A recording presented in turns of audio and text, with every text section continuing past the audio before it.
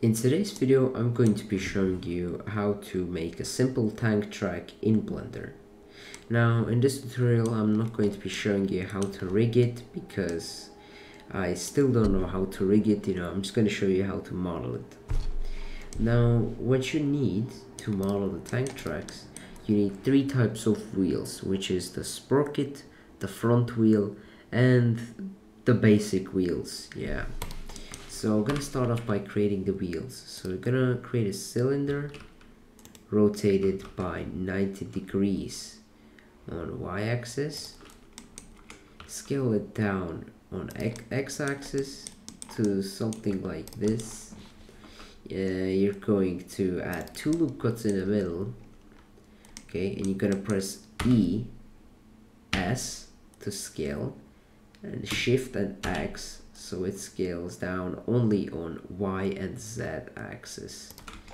Just like that, we get this simple shape, Now I'm just gonna add some details over here, like for example, insert a face like that. You can bevel this part.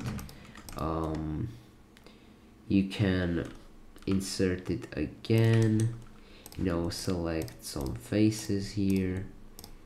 You can just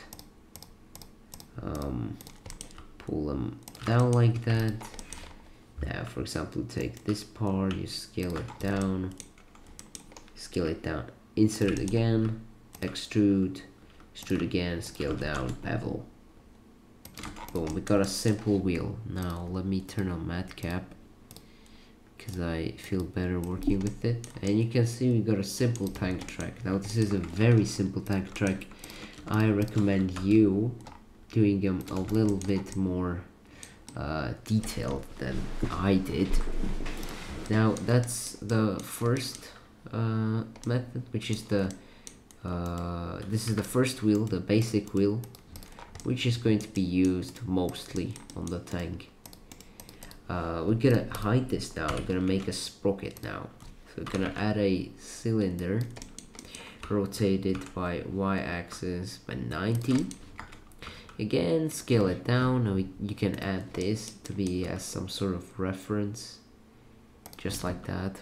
Now we can hide it again. Hide it again. Make two loop cuts. Maybe scale them like that. Make another loop cut and scale it down. Okay, something like to get this shape. Now you can take, for example, these edges. Let's take all these edges, these faces.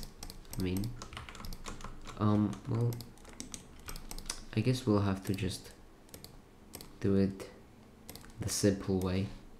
Just select these and these, insert them, and just press Alt E, extrude individual faces. Great. Now just you can just bevel them so you get this weird look. I know it's not as detailed as you want it to be, but I'm just doing it very quickly. Now add some details inside of it. You can pull the face a little bit like this, insert, extrude, bevel, and you can add some simple details like these. It's not necessary for this video, but I'm gonna do it now. But I recommend you adding a little more details than I do, because what I do here is very simple. Alright, this is for the sprocket. You can let me do it like that. This is the sprocket. It looks very weird, but this is the sprocket. And let's make the front wheel, which is usually a little bit smaller. So we're gonna create a cylinder, rotate it by y-axis by 90, scale it down a little bit like this.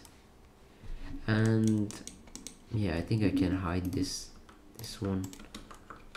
I'm just gonna scale it like this, make two loop cuts, select these faces, ES, Shift X, scale it down.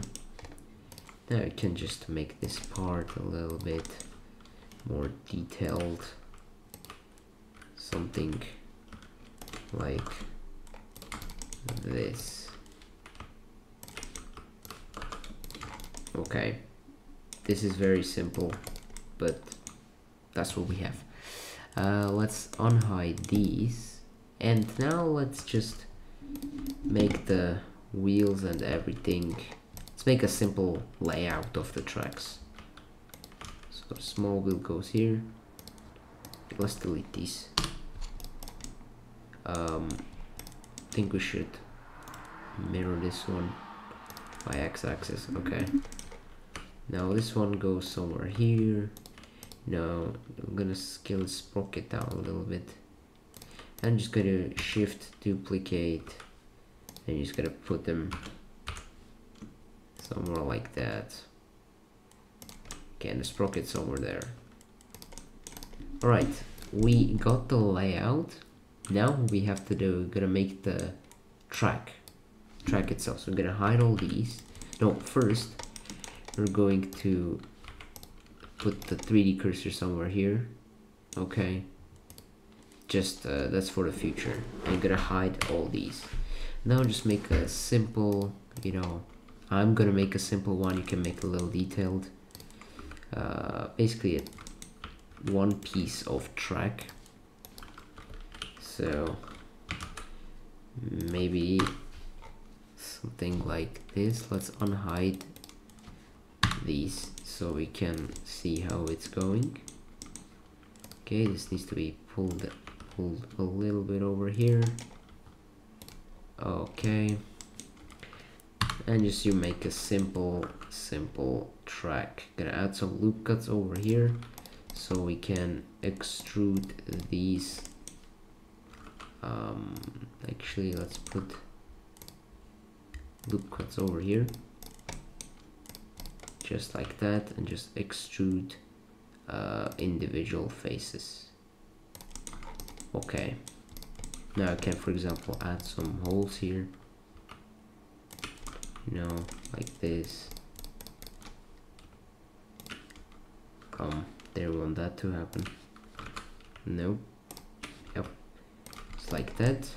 You create a simple track, and now what you need to do, you're going to add, now we added the 3D cursor here, so we don't need to adjust that. Gonna add a path curve. Gonna rotate it so it fits the tracks. And I'm going to just pull them like that, and now you have to just extrude these vertices around the wheels. So actually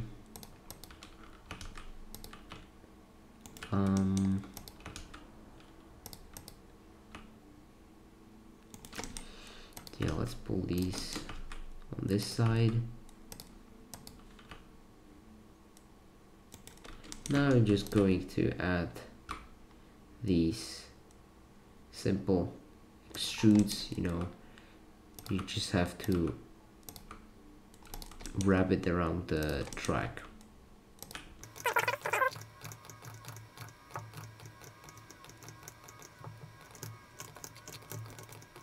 Okay, we did it.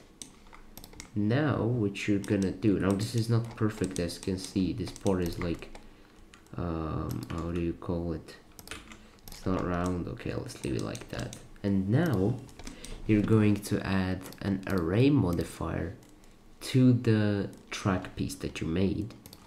Go to put it on y-axis, and you're just gonna need to be sure. Okay, we can actually pull this down a little. You're just gonna need to be sure that it fits like that, so these pieces that we created, they don't overlap or something, you know. This should be good. Now you're gonna add a curve modifier, and you're gonna assign the curve that you just made.